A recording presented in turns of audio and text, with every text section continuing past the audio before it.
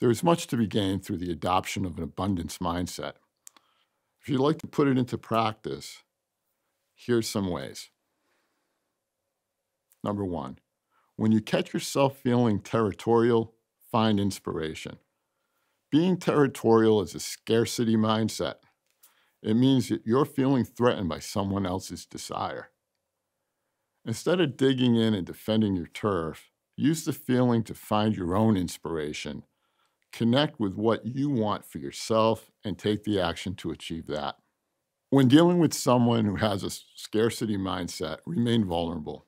An abundance mindset requires vulnerability. It requires that you lessen your need to win in every situation. By remaining vulnerable, we open ourselves up to seeing all kinds of suitable outcomes. The broader the palette of possibilities, the more likely we are to achieve a result that a scarcity mindset person can't accept. Number three, when the path to abundance is tough to find, remember what you truly want. We all get discouraged from time to time. In these instances, it can be difficult to muster the feelings of abundance.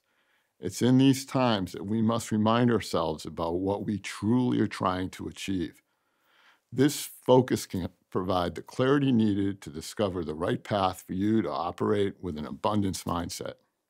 While the abundance mindset is a basic tenet of most leadership coaching philosophies, it can be a challenge for people to fully adopt and put into their own everyday outlook on life.